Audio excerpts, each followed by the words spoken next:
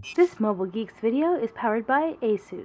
Hi, this is Daniel from Mobile Geeks at the Google event in Berlin, and we are having a look at the brand new Google Pixel smartphone, which is the smaller one of the two brothers. Over here we've got the Pixel XL, and as you can see the XL is definitely quite a lot bigger. It has a 5.5-inch display as compared to the 5.2-inch display in the Pixel, and also the resolution on the Pixel is lower. It's only Full HD, which is definitely more than enough. This has a 2K display, and of course the battery is smaller. The XL has a 3,440 mAh battery. This one has a 2,770 mAh battery, which is of course less, but first, let's focus on the Pixel. Since the video on the XL is already out, you'll find the link in the description. So the Pixel is the smaller one, as I said. The display is still really nice. So this is an AMOLED panel with some really wide viewing angles, as you can see. The colors are very vivid, and it definitely is one of the brighter displays. With Full HD, I think this is definitely the better decision. It's better for a battery life to have a Full HD panel, and it's still more than sharp. As you can see here, icons look really crisp and text should be no problems at all. What bothers me a bit is that the chin and the tops are a bit thick. So the side bezels are okay, but definitely the top and the bottom bezels could be a lot slimmer to make the device footprint even smaller. On the top over here you get an 8 megapixel front camera. On the side you get your nano SIM card slot. There's no storage expansion via micro SD cards here. USB Type-C, which with Quick Charge 3.0, this is the microphone, this is the speaker, so you only get mono speakers.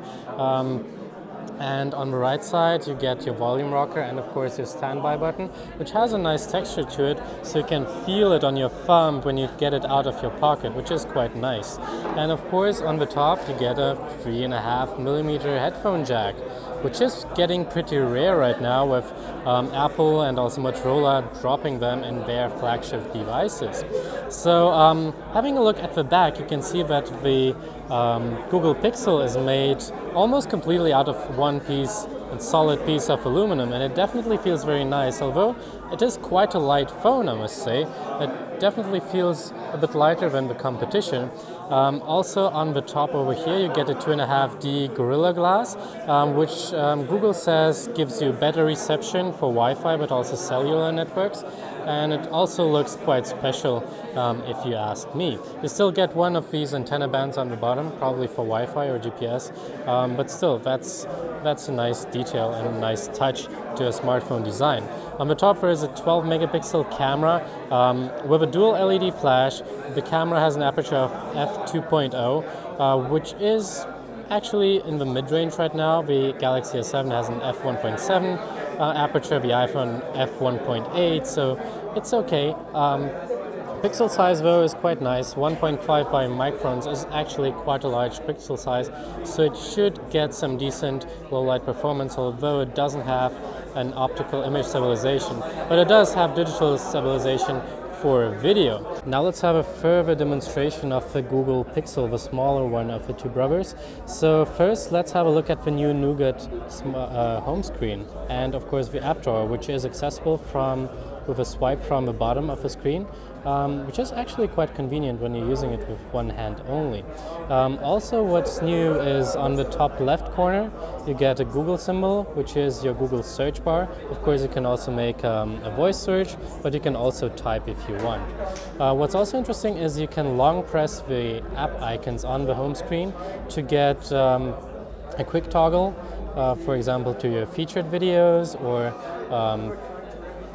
for your YouTube search, or you can go to photos and have a search of your photos, or clean up your memory. And of course you get maps, so you can have your home destination right on your home screen. If you longer press it, then you get right into here, and if you short press it you get right into there, and if you long press it you can place it on your home screen, which is quite convenient.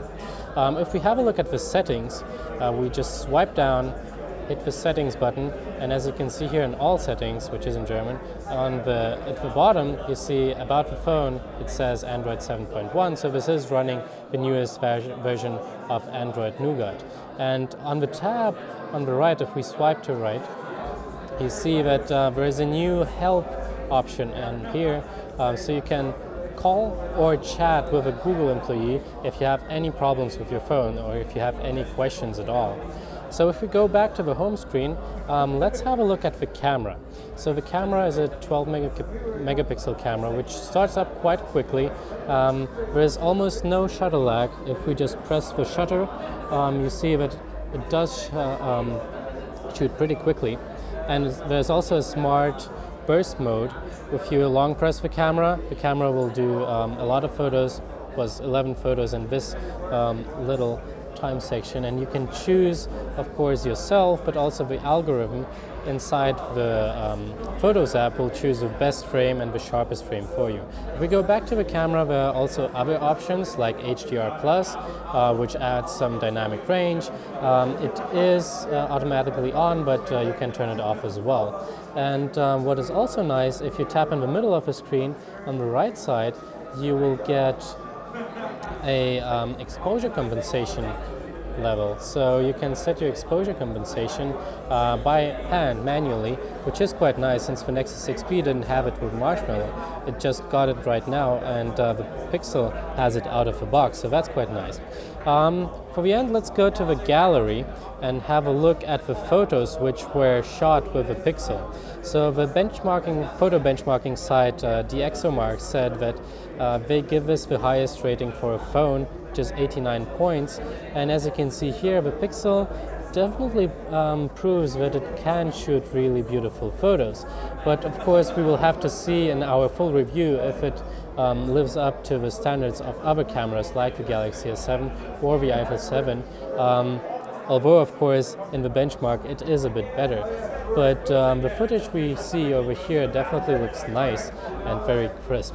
So this is the Google Pixel, which is retailing soon for, I guess it's $649 US for the 32 gigabyte version, and the 128 gigabyte version will cost, of course, more.